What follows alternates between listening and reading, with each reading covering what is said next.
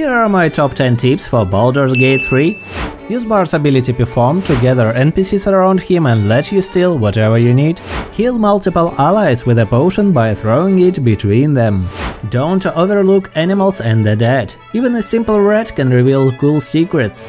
Observe your surroundings before initiating a battle. Consider hiding before a fight.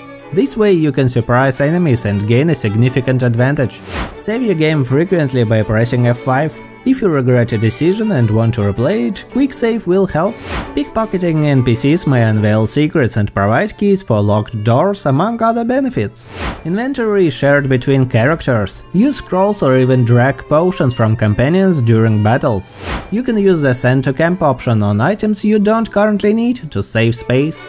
Adjust game difficulty at any time, even during battles. Bonus tip: consider subscribing for more guides.